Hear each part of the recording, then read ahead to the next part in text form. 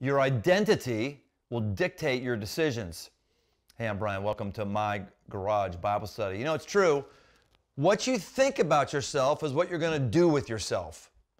If you think, oh, I'm a loser, then you're going to lose. If you think you're going to be able to do something, then in all likelihood, you're going to do those things. This isn't just self-help time. This is actually in the Bible. We're going to go to 2 Timothy chapter 1, verse 3. Here's what it says. I thank God whom I serve, as did my ancestors, with a clear conscience, as I remember you constantly in my prayers, night and day. I saw a study some time ago that one of the things that makes for successful groups of people come together and they encourage one another and read the Bible together, the number one thing a leader can do of that group is to actually pray for the members of their group. It just makes a difference with it. And this is what Paul is doing with Timothy. As I remember your tears, I long to see you that I may be filled with joy. I'm reminded of your sincere faith, a faith that dwelt first in your grandmother Lois and your mother Eunice, and now I'm sure dwells in you as well. It is true that God has no grandchildren. God only has children.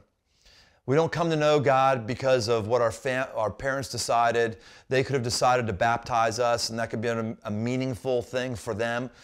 But it's our decision to get baptized that gets us on a new course. It's our decision to receive Christ into our life, not our parents' decision to take us to church that gets us to get to a different place spiritually. Having said that, there is something powerful about being in a lineage of people who have been faithful before you. Something about the family structure that impacts us.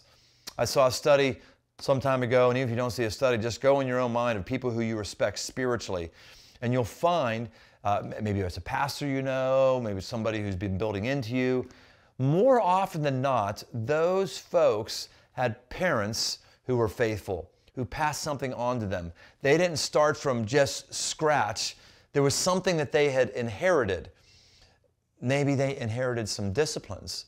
Maybe they inherited some practices. Maybe God decided to shower some grace on them because He's been in the habit of doing it within the family. I'm not sure exactly how all that works, but Paul calls out to Timothy that you come from a lineage that's really powerful and positive. This is part of your identity, Timothy. Part of how you perceive yourself. You have to perceive yourself that you come from a line of spiritually important people. And even if you don't come from a line of spiritually important people, you have to understand that you are spiritually important and God has placed His Spirit in you and He's doing something in you. Now watch how this blows out here in this next verse. For this reason, I remind you to fan into flame the gift of God which is in you through the laying on of my hands. Paul is saying, I prayed for you. You remember I prayed for you. That thing is in you. Fan that into flame. When you have an important spiritual moment, when someone prays you and puts their hands on you, or when you hear a sermon in church and it really sets you off, or you get baptized, or whatever, when you have a significant spiritual moment, the important thing is that's a spark that's been put in your life. And you just can't hope that that thing catches other things on fire.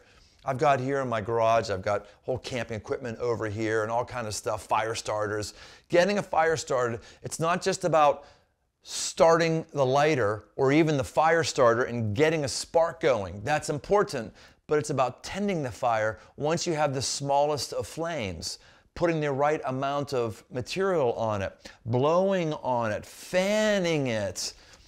The same thing in the physical world where we have to fan something into flame so it becomes a bonfire and emanates heat is the same thing that happens in the spiritual world. When there's a spark, when there's a small flame, you and I have the responsibility. Timothy has the responsibility to take responsibility for his spiritual growth and fan the flame. Hey, it's a new year. It's a new year. Do you know what you're going to do this year to fan yourself into flame? Do you know where you're going to go, where the wind of the Holy Spirit is, or what you're going to do to make sure things are burning bright in you? That's part of what this book is. It's a great fan. I hope that you have a goal for this year to get into this book, to read this book, to spend time in it, whether it is a book or whether it is an app or whether it's on your phone, whatever it is. This is one of the things that we do to make sure that we're spiritually alive and vibrant. Now, watch what happens next. This is really interesting. For God gave us a spirit not of fear, but of power, of love, of self-control. Paul says God gave us. Who's us? That's Paul, who's received the Holy Spirit as a Christian. That's Timothy, who's received the Holy Spirit as a Christian. That's Eunice, who's received the Holy Spirit as a Christian, who's talked about. That's other people in his lineage. God has given us. This is our identity. And these descriptions or the discipline that we're supposed to enact or what we're supposed to actually do lines up with our identity. When you're convinced that you're something, you're probably going to do that thing. When you are convinced, one of the ways to ensure that you work out, it's one thing to go, well, I got to lose weight, I got to work out. It's another thing when you take on the identity and you say, I am an athlete, and that's what I do, I work out. Even if you are an athlete that may be very overweight or hasn't picked up a ball for a long, long time, or maybe you've never even been in organized sports, but if you believe that you are an athlete, that is going to drive what you do. It's coming out of your identity, not out of what you should do. If you believe you are a caring husband, then that is going to drive your behavior. You are going to act like a caring husband instead of, okay, what should I do today? I guess I should maybe care for my wife, do something nice for her. You may do something nice for her, but if you have solidified that your identity is you are a caring husband, it's going to drive that behavior. Who are we? What is our identity? It tells us what we are. He gave us a spirit not of fear, so whenever you're fearing, whenever you're afraid, whenever you're paranoid, whenever you're concerned, whenever you're being hyper-conservative, whenever you are stressed out, these are all words for fear that aren't quite as indicting as the word fear. We're not operating inside of our identity. A spirit of fear that causes us to always be thinking that something bad is going to happen, or I can't do this because something bad can happen. That's not your identity. He hasn't given you a spirit of fear. You are a bold warrior. You have to believe that you're a bold warrior. You won't act like a bold warrior. Fear, here's another one. But of power. When you believe you're weak, physically weak, spiritually weak, relationally weak, emotionally weak, then you're going to act physically weak, spiritually weak, relationally weak, emotionally weak. You have to believe your identity is one of power. When I go into a room where there's powerful people, I'm kind of 56, I have a certain level of power, so it's not the same illustration right now, but when I would go into a room at 30, trying to gather somebody to be part of the church that I was a part of, or give somebody some very important information, I would remember that I'm going into that room not as a 30-year-old who's relatively untested. I go into that room as somebody who possesses the Spirit of God and has a spirit of power. That's who I am. That's who you are. Whether you operate that way is another thing, but you have to believe that you're powerful. And of love, power in love. You know, you are loving. You may not do as many loving things as you'd like to, or as many as Jesus is calling you to. But you are, and I am, and any follower of Christ has an identity of love because God has loved us. This gives me the courage when someone is hurting to ask them, hey, are you okay? Can I pray for you? That's a loving thing to do. To just listen with an open mind and open heart as somebody shares their problems. I've had some people close to me, a person close to me who lost a husband, and she is a widow, close to a destitute widow, actually. My identity is love.